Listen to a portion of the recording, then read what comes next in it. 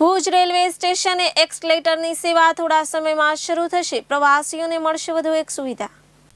Bhuj railway સ્ટેશનમાં એસ્કેલેટરની સેવા થોડા સમયમાં શરૂ થઈ જશે તેવી પ્રવાસીઓની આશા છે। ભુજ રેલવે સ્ટેશનમાં સુવિધાઓ શરૂ કરવા માટે વિવિધ કામગીરી હાથ ઉપર લેવાઈ રહી છે।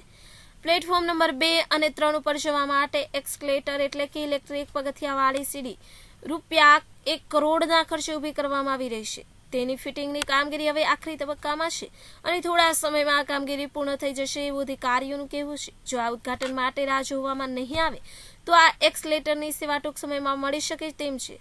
આ સેવા શરૂ થવાને કારણે પ્લેટફોર્મ નંબર 2 તથા 3 પર જવા ચડવા માટે સીડીઓથી છુટકારો મળશે અને વૃદ્ધ તેમજ વિકલાંગ પ્રવાસીઓને ખૂબ જ આ સેવા રાહતરૂપ રહેશે।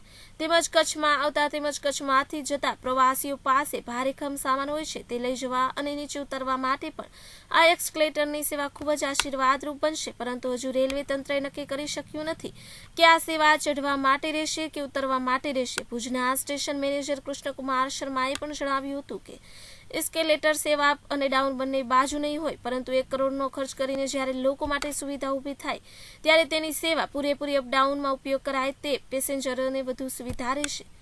નવીન મહેતા, KTV ન્યૂઝ ગુજરાતી, ભુજ।